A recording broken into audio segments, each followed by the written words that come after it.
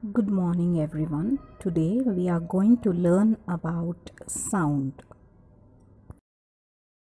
The key concepts covered in the topic sound are terms related to a sound wave, loudness or intensity of a sound, pitch of a sound, quality of sound or timbre, music and noise, musical instruments, that is wind, stringed and percussion, monotone, units of loudness in decibels.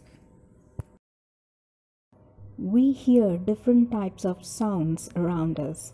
Some of them are produced by living beings and some are produced by non-living things. But all these sounds we hear are different from one another. But what makes these sounds different from one another? We know that sound travels in the form of waves, forming a series of compressions and rarefactions. Each sound we hear is a unique combination of three characteristics, which are loudness or intensity, pitch, and quality or timbre. Let us go through some of the terms related to sound first before proceeding to study about characteristics of sound in next slide. Terms related to a sound wave. Amplitude. The maximum displacement of a wave on either side of its mean position is known as its amplitude. Wavelength. It is the distance between two consecutive compressions or rarefactions. This distance is the same as the distance between two successive crests or troughs. It is denoted by Greek letter lambda. Oscillation. One complete to and fro motion of an object or particle about its mean position is known as one complete vibration cycle or one oscillation. Time period. Time period of a wave is the time taken by it to complete one oscillation. It is denoted by letter T and is measured in seconds. Frequency. Frequency of a wave is the number of oscillations completed by it in 1 second. It is denoted by F and its unit is hertz or Hz. Mathematically, F is equals to 1 by T. Loudness or intensity of a sound. Loudness is a characteristic of a sound which distinguishes a feeble sound from a loud one of the same frequency. It is the amount of sound energy received by a unit area per second. Loudness of a sound depends on its amplitude. Higher the amplitude, louder is the sound. As the amplitude of wave is directly related to the energy it carries, we can say the greater the energy carried by a wave, louder is the sound produced. Loudness of sound increases with an increase in area of vibrating body. Thus, a large drum will produce a louder sound than a small drum. Loudness of a sound also increases with decrease in distance between listener and the source. So, a sound of a same frequency heard at a small distance will be louder than when it is heard from a greater distance. Some other factors on which the loudness of sound depend are atmospheric temperature and pressure, velocity of wind, and amount of moisture present in the air. Pitch of a sound. The characteristic of a sound that differentiates a shrill sound from a hoarse sound is called pitch. The pitch of a sound depends on its frequency. A sound wave with a higher frequency have high pitch. Higher the pitch, shriller is the sound. A woman's voice has a higher pitch and is therefore shriller than man's voice. Similarly, the sound of a whistle has a higher pitch than that of a drum. But then what is the difference between pitch and frequency? You know that sound travels in the form of compressions and rarefactions. The number of rarefactions or compressions that pass a point in 1 second is termed as frequency of the sound wave. When a large number of compressions or rarefactions per second or sound of a greater frequency reaches your ears, it is perceived as high pitch by your ears. However, when less number of compressions or rarefactions per second or a sound wave of lower frequency reaches your ears, it is perceived as low pitch by your ears. Pitch is a sensation of frequency of sound wave on your ears. Quality of sound or timbre. The quality of sound or timbre distinguishes two notes of the same pitch or frequency and loudness or amplitude produced by different bodies. Consider sound produced by two different musical instruments, for example, a bongo and a guitar with same pitch or frequency and loudness or amplitude.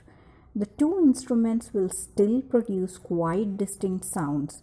This happens because a sound wave also has a unique pattern of secondary waves called harmonics. No two musical instruments can have the same harmonics. This is why the quality of sounds produced by two instruments are always distinct. Music and noise. Some sounds are pleasant to our ears, whereas some are unpleasant. For example, the sound of violin is pleasant, but sound of traffic is not. A sound that has a pleasing sensation on our ears is called music. Musical sounds such as that of guitar or a drum produce pleasing sounds due to regular vibrations. A sound unpleasant to our ears is called noise. Noise is produced by irregular vibrations. Sounds of traffic and voices of people in crowd are examples of noise. Differences between musical sound and noise. Musical sound has pleasing effect on ears. Noise has irritating and unpleasant effect on the ears.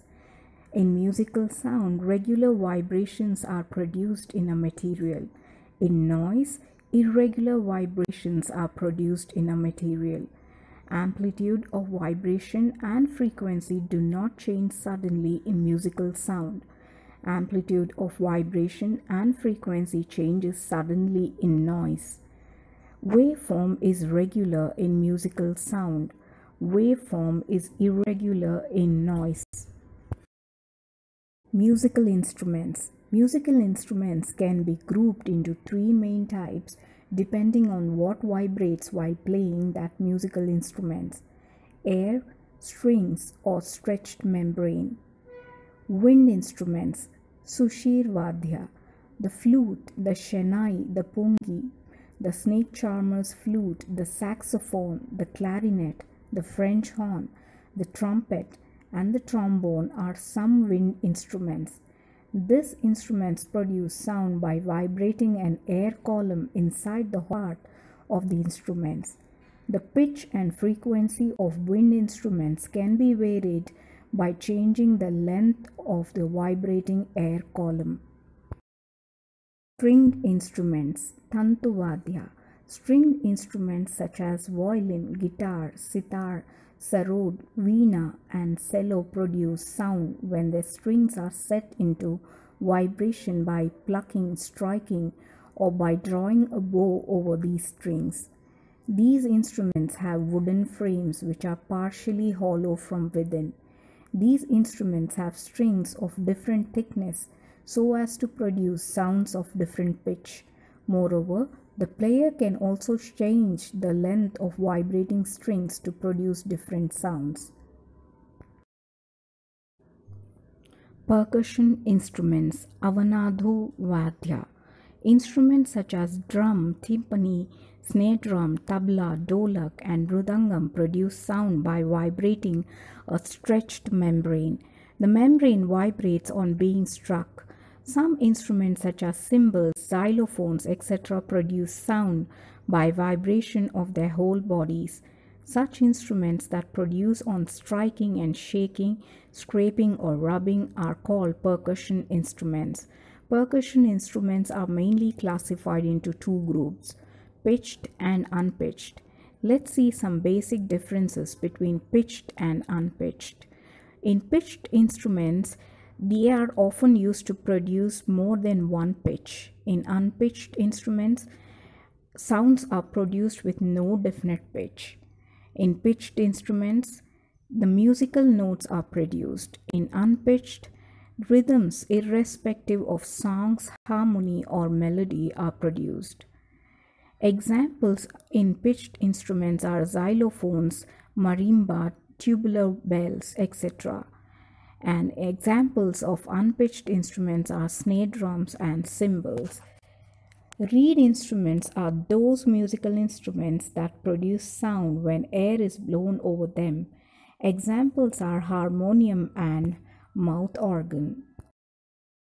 Monotone. You daily have conversations with your parents, friends, teachers, and siblings. You change the pitch, volume, rhythm, and timbre and speed of your voice to express your meaning. For instance, you make your voice assertive while asking a question, stress words to add emphasis, pause to add suspense, vary your voice to express different emotions. However, it could happen that while you give a speech, your tone remains unvarying and you might end up saying everything in a flat tone. A sound which never changes or goes up or down is called a monotone. The Greek word for one tone is monotonia, from which the words monotone and monotonous are derived, which means dull and tedious. A monotone sound never changes in pitch, loudness, timbre, or in speed. If a person speaks in a monotone, his voice is flat and boring. It would seem as if the person has no interest in the audience or in his speech. Moreover, he won't be able to communicate his message to the audience. Unit of loudness, decibels. The loudness or intensity of a sound is measured in decibels dB. Human ears can pick up sound from 10 dB to 180 dB. A sound between 50 dB and 60 dB is considered normal. Sounds up to 80 dB can be tolerated. Sounds above 80 dB can have harmful effects. A sound of about 90 dB and more causes many health issues. Some of the health issues are feeling of annoyance, aggression, anxiety and stress, high blood pressure and heart problems, headache, feeling of fatigue and sleep disturbances, reduced work efficiency, loss of hearing. In this slide, we'll see decibel levels of common sounds. Threshold of hearing starts from 0 dB, rustling of leaves 10 to 12 dB, whisper 20 to 25 dB, normal conversation 60 to 65 dB, busy street traffic 70 to 75 dB, vacuum cleaner 80 to 85 dB, large orchestra 90 to 98 dB, headphones at maximum volume 100 to 105 dB, jet aircraft 130 to 140 dB.